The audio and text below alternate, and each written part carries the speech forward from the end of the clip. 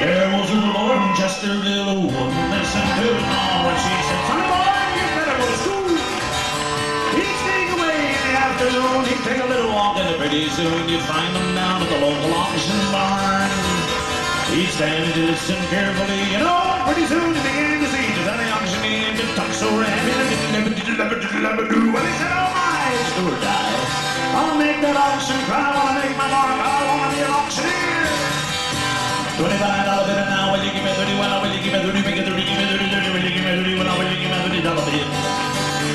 $35 bid now, will you give me 40? Well, will you give me 40? Make it 40, give me 40, 40, will you give me 40? Well, $45 bid.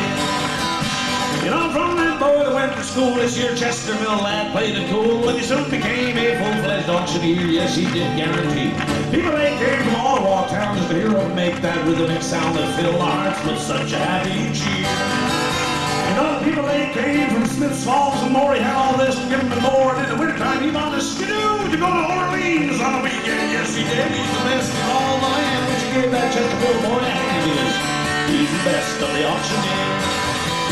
$25 bid now, will you give me 30? Well, will you give me 30? Make it 30, give me 30, 30, will you give me 30? Well, will you give me $30 bid? $39 bid now, will you give me 40? Well, will you give me 40? Make it 40, give me 40, 40, will you give me 40? Well, $49 bid.